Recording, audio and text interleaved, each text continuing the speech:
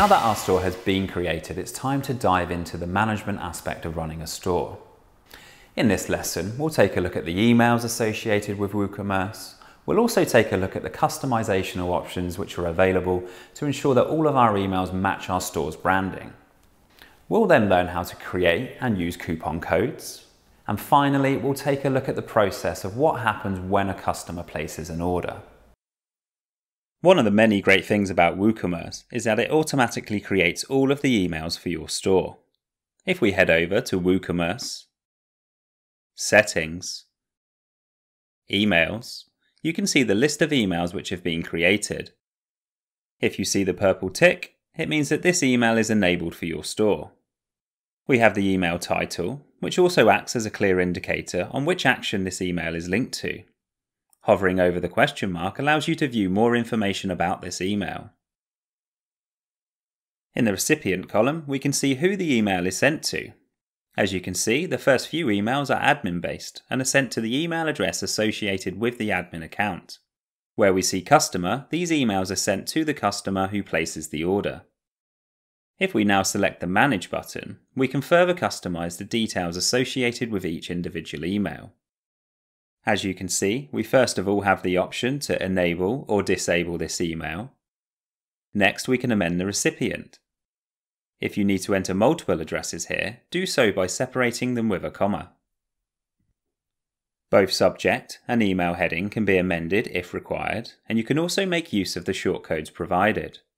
To view these shortcodes, hover your mouse over the question mark and use these shortcodes to dynamically populate these fields. If you would like to add any additional information to this email, you can do so here and it will be displayed at the bottom of the email. And finally, you're able to amend the email type. Once finished, be sure to save your changes. If we now head back to the Email tab and scroll down, you'll see that there are several options to customize our email.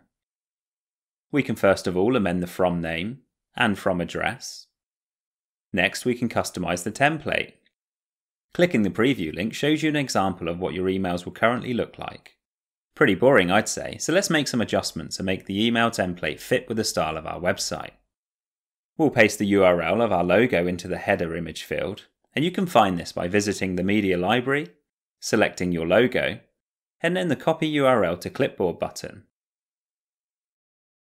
We can now amend the footer text, and just like with the email title, we can use the available shortcodes if required.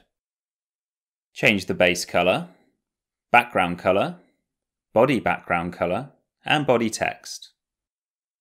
If we now save our changes and view our preview again, you'll see that the email template now fits in well with our store and is ready for when our store goes live. Next, we'll explore the inbuilt coupon options in WooCommerce.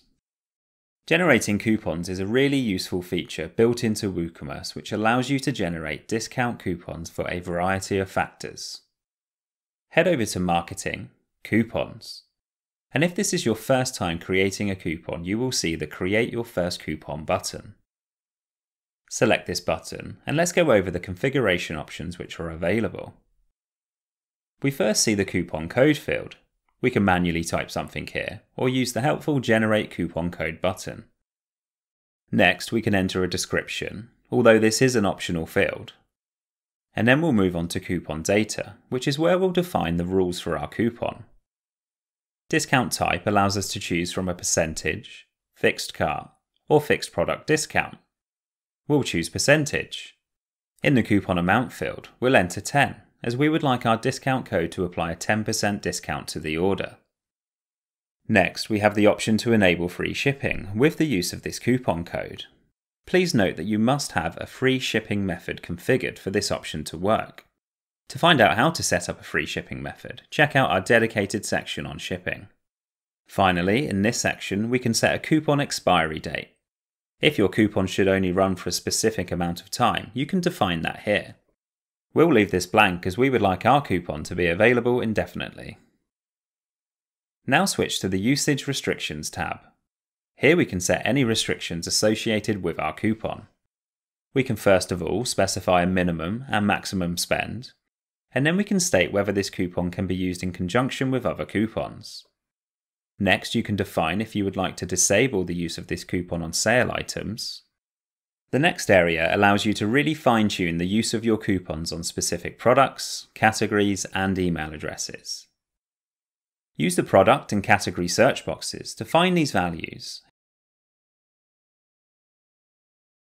And in the email field, you can manually type a customer's email address. This is extremely useful if you plan on sending a coupon code to a specific customer and do not wish for it to be used by anybody else. Our discount is going to be available to everybody without any restrictions, so we'll leave these all blank. Finally, we have the usage limits area. You can state how many times you're happy for the coupon to be used before it's void. Leaving this blank will default to unlimited, and this is true for the next two options as well. Next, you can apply a usage limit per item, and last of all, you can apply usage limits per user. Once you have finished configuring your coupon, select Publish and your coupon is now ready for your customers to use. If we head to our store, we can test to see if it works. Add a product to the cart, and then proceed to the cart page. Enter your discount code. And there you go, you can see the discount of 10% is being applied to our order. Now that your store is configured and ready for the world to see, it's important to understand what happens when a customer places an order. We've configured everything so far to ensure that the correct emails are sent out and also made sure that those emails are matched with your branding.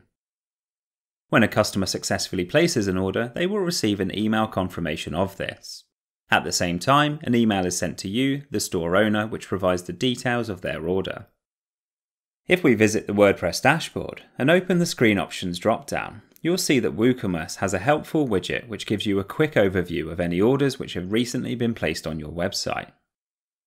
To view more information about the orders which have been placed, simply navigate to WooCommerce, Orders. Here you're presented with a list of all of the orders which have been placed on your website.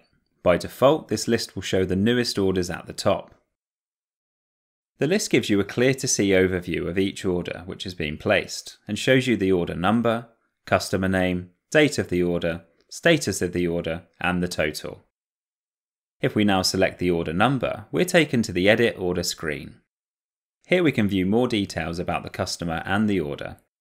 In the Status drop-down, we can amend the status of the order. By default, it will always show as processing, but if you've completed the order and the product is on the way to the customer, simply change this to completed and then update the page. This will send an email to the customer informing them that their order is now complete. Next, you'll see that we have an Order Actions drop-down. This can be really helpful if you ever need to resend notifications to your customers or to regenerate the download permissions on digital products. Another useful feature on this page is the ability to save a note to the order. As you can see, these notes can be private, meaning that they'll only appear in the admin panel, or you can send a note to your customer. Remember to update the order once you finish making any changes to ensure that all notifications are sent to the customer. WooCommerce makes light work of running an online store. With its many built-in features like email customization and coupon creation, you have an extensive toolkit at your disposal which will allow you to provide a professional and efficient service. WooCommerce also has an easy-to-follow process for managing orders, and with just a few clicks you're able to undertake the necessary daily admin tasks associated with running a store. In our final lesson, we'll explore some additional marketing features using both WooCommerce and Elementor to give your website visitors a great user experience, ultimately resulting in more sales for your store.